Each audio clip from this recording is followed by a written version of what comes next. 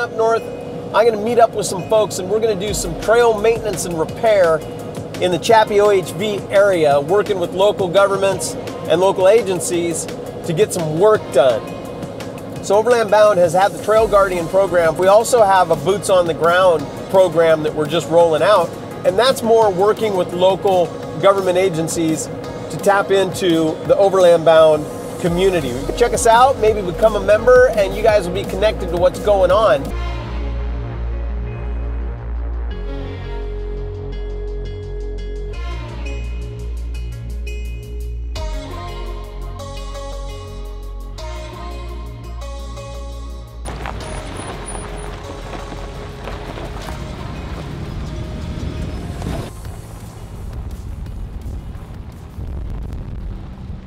We're just doing a pre-run so that tomorrow we know what we're gonna get into and we'll have a plan laid out and we can be as efficient as possible.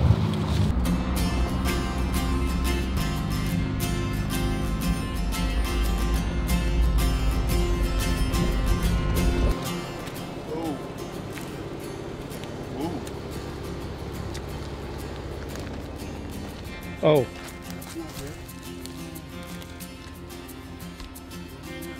Block up here, and that's going to all erode out. So we're checking each culvert as we go up this road. Of course, if they're not clear, it won't drain. It'll take out this whole road. So here in this case, this is very close to being completely blocked. So tomorrow we're going to clear that out with the crew.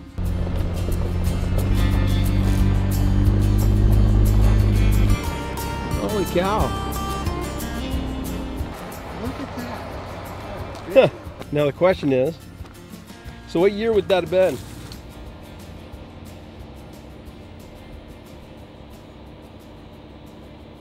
But that's a nice slow burn. Takes out all the stuff below.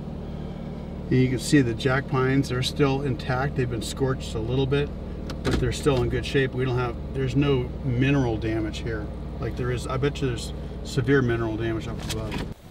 Ken, why do you know what you're talking about? Why you know, you were just pointing out some of the way that the fire was burning when it burned a few months back. Well, my specialty was wildland firefighting, and even though I was a municipal firefighter, I was able to specialize in wildland firefighting, and I spent a lot of time working with teams, incident command teams, like on these fires, and I have never been on this side of the river, but I've been on many fires on the other side, up in Lassen, Mineral, all those areas we've been to. Yeah. And it's just amazing to see the difference in the last 15 years since I've been out of the fire service, well, give or take. The difference in fuel, this stuff that's burning is, I'd have to say 50% difference. The BTUs coming off of these fires now is incredible.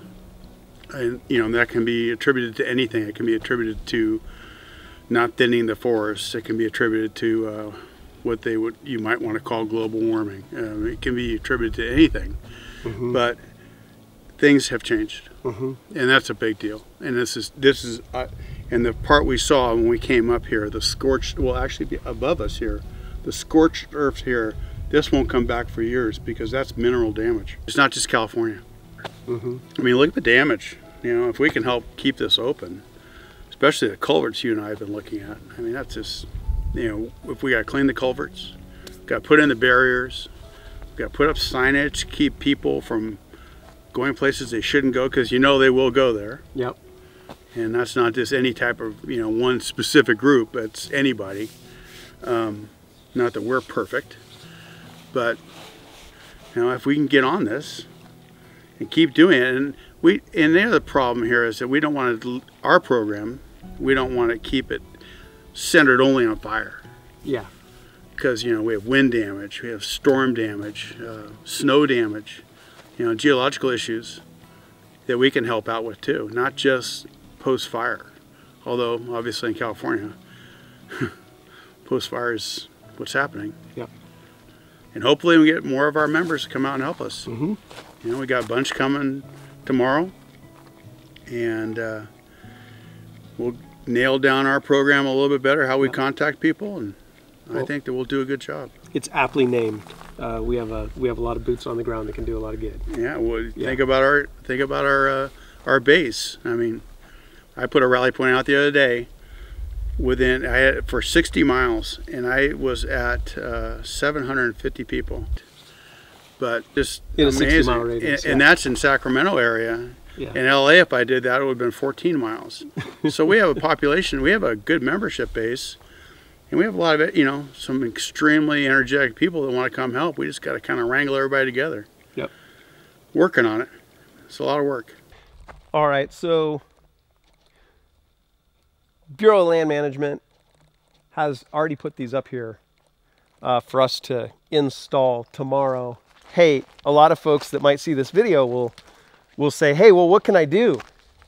What can I do to help? We agree. Well, you can pound some rebar. That's what you can do.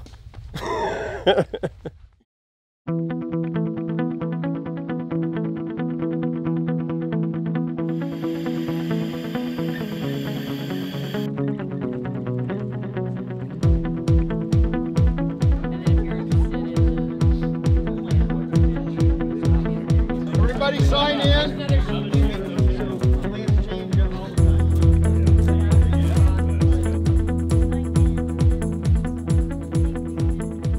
You know, this is a historic event today because our little group, Post-Wildfire OHV Recovery Alliance, FORA, the W is silent. Yeah.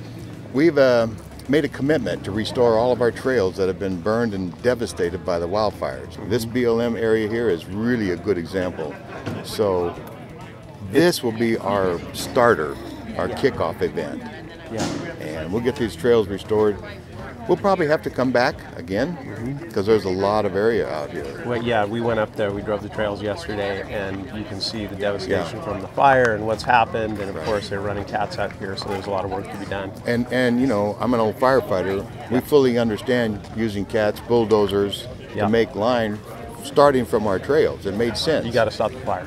Got to stop the fire. Now we'll go back and we'll fix those areas, put the trails back into our use. Well, we're gonna in just a moment here, we're gonna listen to some words, coordinate, and we're gonna go pound some rebar. That's what we're gonna do, All right. buddy. All right, Thanks for showing up. Now with public land managements, it's all about a team effort between you know, it's a organization, like you get the agencies, and then they're going to work with volunteers. We are responsible recreationalists. We stay on trails. We follow rules. We encourage other people to follow the rules, and with that, you know, we're here to help when they need it. Yeah, you look at some of the issues we have right now in our country, you know, and specifically here in Northern California, and you have the problems with drug addiction, and you have problems with, you know, with the opiates and with the methamphetamines, and a lot of that comes from people that are masking their emotional issues, and what they're not getting down to is that they do need to de-stress, they need to reconnect with nature, they need to be out and, you know, breathing fresh air and doing things that are basic human, you know, functions that we've got away from, you know. No, it's like you hit the nail on the head. That's why I started laughing, because I really think you're right. You know, the cycle we can get into day to day, you know, just modern day living is against our DNA. Right. I mean, true. You're not exploring. You're not out there overcoming adversity necessarily, and so people need this. Right. Exactly. You have to kind of pay attention and do your due diligence as far as being involved. So being aware of you know, through organizations like Overland Bound and different, you know, there's many organizations out there. I know, like here, there's a lot of Jeep folks here today. We have Cal 4-Wheel Drive is like a major one here in California. There's you know, if you're a motorcycle racer, the AMA District 36 is a good one. But you have different organizations that are there that could that you could go to, and they will keep you up to date. Second part of it is to volunteer, because we're all coming together. Doesn't matter what your type of vehicle is, but we're coming together and we're going to volunteer and work together.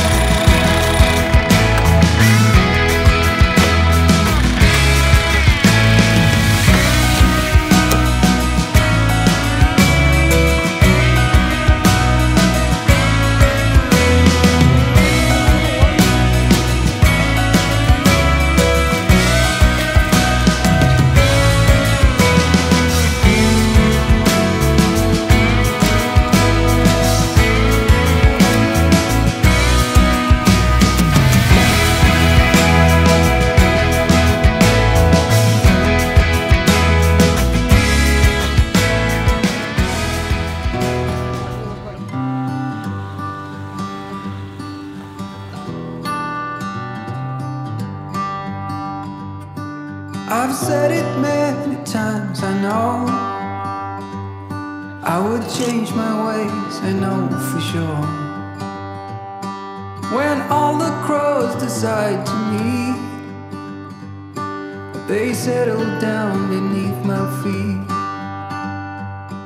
I've got it. With exploration and adventure a necessary part of life, we need to understand the land we travel through is fragile.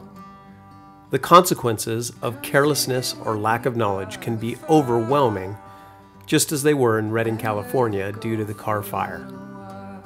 If we all do a little bit, connect with a community that understands, and we work together, we'll preserve our public lands, keep them open, and even in the case of unprecedented devastation, we'll do what it takes to give a region a new start. I'd rather be with you than by myself. Now all is in your head.